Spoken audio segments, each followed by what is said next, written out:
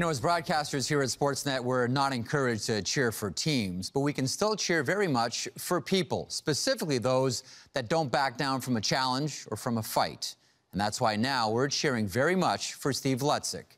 Here's Christine Simpson. Well, Jeff, Steve Ludzik has been a battler his entire career. Now, as the former NHLer is facing stage 4 liver disease, he's in the fight of his life. We caught up with him at Toronto General Hospital, where he was meeting with his doctors, hoping for some good news, and as always, keeping a positive outlook on life.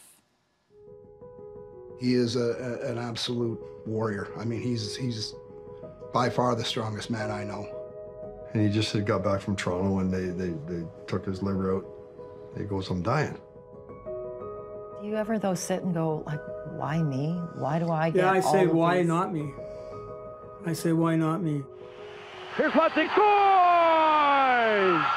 Steve Ludzik cracks it on the short side. And a funny story, once we were playing in Chicago, and Steve was doing what Steve does best. Good player, good anticipator, good offensively, and can antagonize like nobody else. And he was going after Wayne.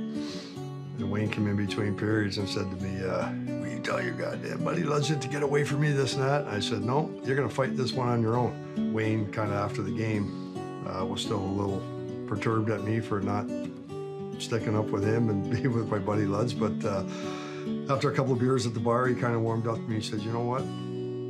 I respect that, Ludzik. Steve Ludzik's hockey career almost ended when he was 16 years old because of Crohn's disease.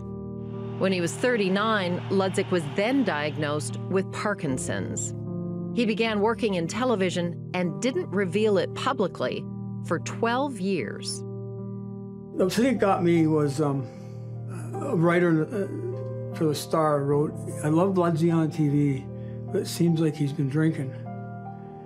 And because he slurs his words as the show goes on, which wasn't true. It was part of Parkinson's. When you get really, really tired, you lisp and slur some words. One morning I said, you know what, damn it, I could help a lot of people. A lot of people if I came out and said I got Parkinson's. So my next thing was I came out, said I had Parkinson's, and then I went, what can I do for the people? You've given back so much. I mean, the Steve Ludzik Foundation, tell me why you started it and what the role was. Well, we have a facility at Hotel du Shaver, and it's free for anybody in the Niagara region. We bring in people with Parkinson's and teach them how to live in society, how to exercise. Exercise is so important. People don't understand that. The rest is to rot, and Parkinson's is the key to that. If you stop moving, you stop doing your exercises, you're in trouble. It is a one-of-a-kind, multidisciplinary clinic, and each individual person is treated on their specific needs. Our goal at the foundation, at the Parkinson's Clinic, is to help people live well with Parkinson's today. After years of helping others, the 58-year-old Ludzik is now in need of help. In addition to everything else he's had to cope with, Ludzik has been dealing with liver disease for nearly 30 years. How are you feeling? Some days real good, and other days real tired. I've been fighting this disease since I was playing in Chicago with the Blackhawks.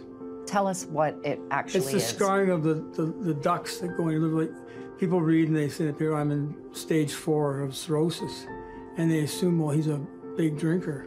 It had nothing to do with it. It was the ducts that go into your liver. Instead of being like that, they're scarred inside. And I started showing signs of that from the age of 23 when I was playing for the Blackhawks. My blood work showed up. So it was pretty scary.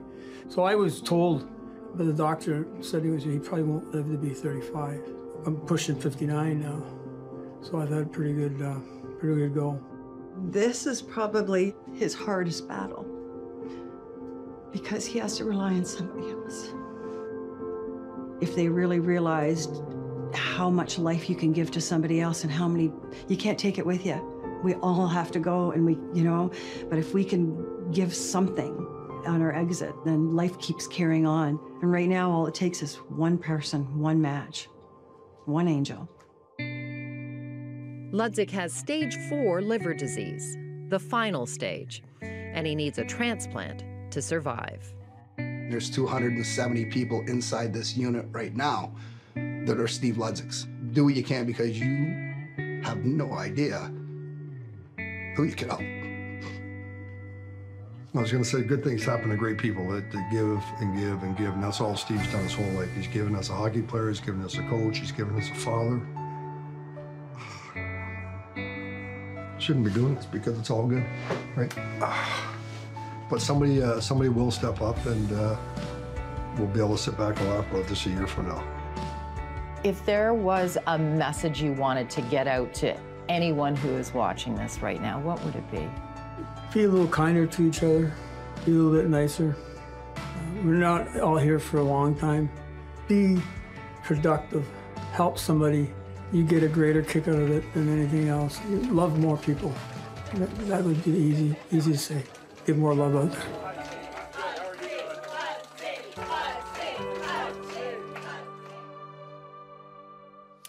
Steve Ludzik will be back at hospital again tomorrow to meet with the doctors as he still awaits a donor. As mentioned, one of over 200 people on the waiting list. Toronto General Hospital has performed over 900 living donor transplants to date. You can be that one angel who makes a difference. Life is filled with wonder, with promise. But if you're waiting for a liver transplant, that promise can seem desperately out of reach. There is another option. It's called living liver donation, where part of a liver from a healthy living donor can get you back on life's path. Visit uhnTransplant.ca to learn more about the Living Liver Donor Program.